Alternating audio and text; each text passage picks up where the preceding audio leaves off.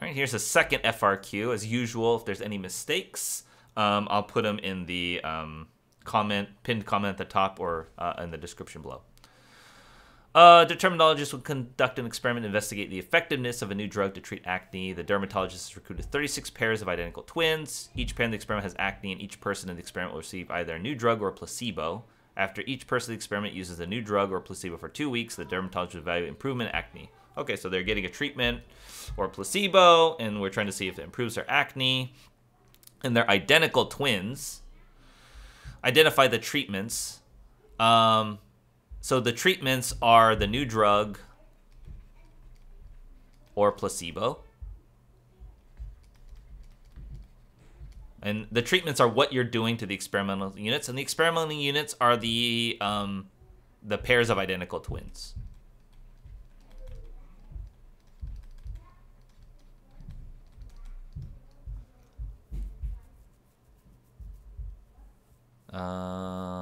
Yep. And the response variable is the number we're looking for. Improvement activity for a scale from the zero. It's a scale from 0 to 100. About acne severity. Improvement about improvement in acne severity. So the response variable, you want to be specific. What is it? It's this rating, this numerical rating that you're gonna have in acne severity. Sorry if my handwriting is bad. I don't like, this is why I'm a big fan of the statistics when I do so much writing here. Okay, each twin in the experiment has a severity of acne similar to that of the other twin. However, the severity of acne differs from one twin pair to another. For the dermatologist experiment, describe a statistical advantage of using a matched pairs design, where the twins are paired rather than using a completely randomized design. Well, why would you use matched pairs in this case is because you would be having people with a lot of similar common factors that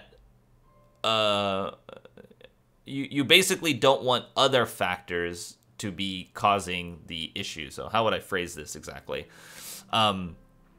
Okay, so in colloquial, I would just tell you that the goal of using the matched pairs is that you can be more certain that your treatment is the only difference that's causing the effect, right? So I would say by using matched pairs,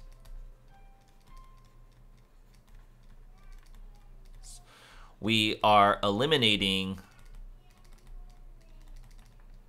other possible variables that could cause an improvement, that could cause an improvement,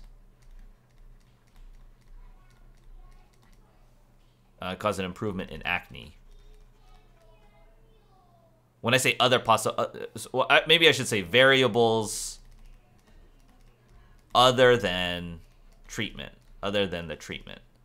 What is this? The new drug.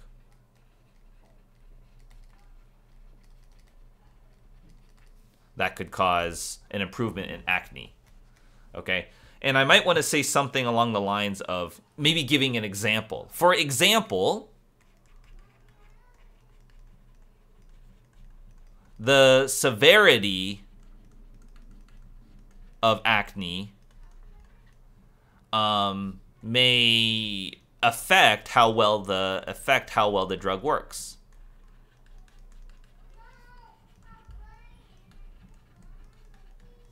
So fully randomizing it may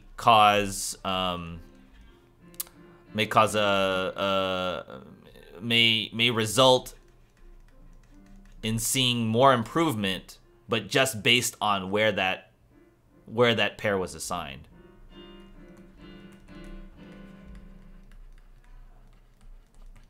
Based on where that pair was assigned, or where that that person was assigned. I'm not super great at wording these things, but you want to just give, the point here is you want to make a sentence that gives you an example of how that might affect the results. Like, maybe more specifically, and I don't want to subject you guys to my handwriting anymore, but maybe you could say something like, if more people with severe acne were put in the placebo group, then it might, or in the treatment group, sorry, the new drug treatment, it might show a lot more improvement compared to the placebo group, but that's only because you had the more severe cases in the treatment group, right? Not because the drug's actually better, or I don't know, something like, you want to just give an example that indicates why the matched pairs would work better. Okay. For the dermatologist experiment, describe how the treatments can be randomly assigned to people using a matched pairs design in which twins are paired. Okay, cool. So here you want to do, if you're going to do a matched pairs, you want to first, you want to take each, what you're going to do is each pair is going to be assigned whether or not they're going to get the treatment or not. So like you want, like for a given pair, like, a twin, one of them gets the new drug, one of them gets the placebo. So you say for each pair of twins, have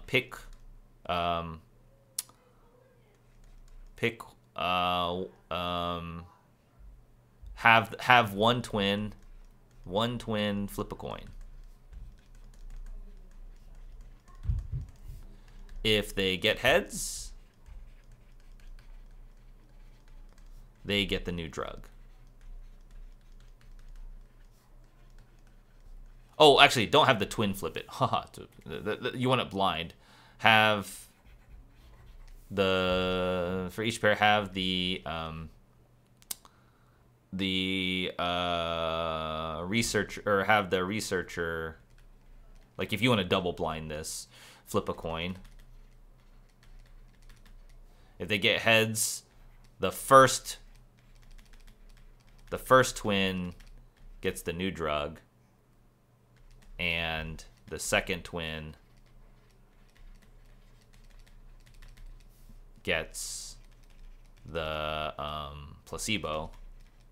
Because you don't want the twin to flip, because then they would know which drug they're getting. If they get tails, the first twin. Be specific. Here, you want to say who gets what based on the flip, okay? First twin gets the placebo. And blah, blah, blah. Second twin gets the new drug. Okay. I'm not self-conscious about my writing, but, it's just, it's going to take me time to write that out. And that's it. That's what I would do.